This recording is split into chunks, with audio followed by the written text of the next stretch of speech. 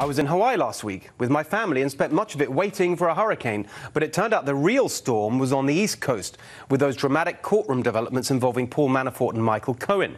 The establishment were quick to call it the worst week of the Trump presidency, a turning point that would end with Donald Trump's impeachment.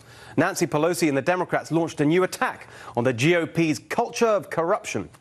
Well, they're right about the corruption, but I'm not sure they're best placed to make that charge. Let's cut through last week's hot air and partisan bluster with a few simple truths.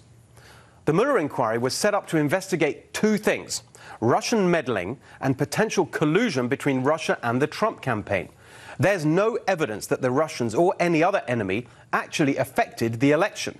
But, to be fair, Mueller has unearthed important and useful details about Russia's attempts to do so. Most of the indictments so far are related to that. None of them have been about collusion. Paul Manafort's trials have nothing to do with either Russian meddling or collusion. The Michael Cohen business last week, again, had nothing to do with either Russian meddling or collusion. So all that elitist outrage was about things that were outside the mandate of the Mueller investigation. But should you care about them anyway? Let's start with Manafort. We showed you in Swamp Watch a few months ago that Paul Manafort practically invented the swamp. He pioneered corrupt lobbying and influence peddling in Washington, especially by foreign governments. The president may value his personal loyalty, but no Trump supporter should shed any tears for Paul Manafort. If drain the swamp means anything, it means shaming Manafort. But what about the rest of them? Where's the investigation into the sleazy dealings of all the other swamp creatures in both parties? Just to pick a random name, where's the Podesta trial? Now, let's look at Michael Cohen. The truth is, as we showed you in another Swamp Watch, that he's a swampy sleazebag too. They'd barely counted the votes on election night before Cohen was pimping himself out to giant corporations trying to cash in on his connection to Donald Trump. But wait, say the elitists, this isn't about Michael Cohen. It's about what Donald Trump asked him to do. That's the corruption. That's why the president should be impeached. OK, let's be clear. It's obvious what happened here. A decade or so before he ran for president, Donald Trump had affairs. Weeks before the election, he paid hush money to stop the details coming out and derailing his campaign. But professional politicians spend billions of dollars every year buffing up their images. How is this any different? The elitist political class, they write campaign rules legalizing their own corruption. Corruption that, unlike payoffs for playmates and porn stars, actually affects your life. Elitist corruption is payoffs for politicians and policy advisors who do their time in Congress and then end up on corporate boards. Elitist corruption is campaign cash in exchange for policies that help the big donors. Elitist corruption is the revolving door between government and lobbying and big business, so the economy is rigged in favor of the rich and powerful instead of working Americans. All of that corruption is legal because the elitists have legalized it. They are the real threat to American democracy and have been for years.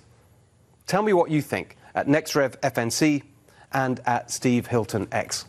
Joining me now to discuss, Fox News contributor Sarah Carter. Sarah, we met the other week in D.C. I was so excited to see you. I'm such a fan. You said you loved the show. We said, well, let's get you on, and here you are. I'm so happy to see you. I'm happy to be here, Steve, and the feeling is mutual. It was a great monologue. I think you pointed out so many significant and important facts there about this two-tiered justice system and what's happened here in Washington. I'm grateful for one thing, though. You know, had President Donald Trump not been elected, we would have never really seen the scope of this or the magnitude of this. So let's just take one of the points there. There's so much to choose from, but I want to focus on this point about equal justice or the lack of it. Let's just look at Podesta. He's such a good example. His name has come up in the Mueller process along with Manafort. Is anything happening that's equivalent to what's happened with Manafort to Podesta? Well, he's been given immunity if he testifies against Manafort, and so I think that's very significant. Look, we've been seeing this from the beginning, and this is the reason why these congressional investigations have been so important to get the information out to the American people. Let's just go back to 2016, on July 4th weekend, when the FBI was interviewing Hillary Clinton. When they interviewed her, she was basically not under oath. It was done on a July 4th weekend very quietly. She had Cheryl Mills with her, which was extraordinary because she was actually a witness as well if they were investigating her. Later we find out that Comey had basically already started to write the exoneration letter way before the interview, which is extraordinary in and of itself. So what we're seeing here is a consistent pattern of behavior where the establishment, and you pointed that out in your monologue, the swamp, whether it be the right or the left, because I think we've seen both sides just vehemently go after this administration, go directly after the administration. Paul Manafort, we knew it. Paul Manafort is part of this big swamp problem. You're very right. But they didn't do the same with Hillary Clinton. And if you look at the FBI 302s, those were the ones on the Hillary Clinton interview, because remember, they didn't record it. So they had to wait until those 302s were released.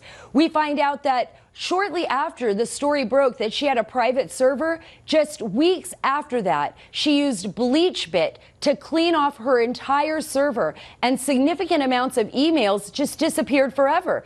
But she was never reprimanded for that. She was never held accountable for that. Just imagine if President Trump would have done that, if somebody would have done that around him. I mean, this would be extraordinary. And I mean, I really believe it would be all over the news. But it just quietly kind of went away. And then just look at the FISA applications and the dossier and the use of the Clintons, who actually, Hillary Clinton herself and her foundation is still under investigation right now. I don't think people realize this.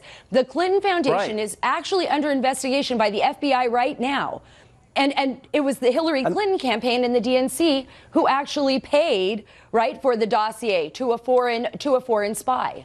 And just interesting. And the Clinton Foundation, of course, and you've played a real part in exposing all this, is again, a bit like Manafort, is the model of how the swamp works in terms of cash for access and policy. Just one quick last question to you, Sarah, before I bring in Lisa and Charlie. What's your prediction on that investigation to the Clinton Foundation? Is that going to go anywhere? What are we going to see, and when might we see it? I absolutely do believe it's going to go somewhere. What I know is that there were 5 FBI field offices involved in this investigation. They are still involved in this investigation. Little Rock, Arkansas is taking the lead.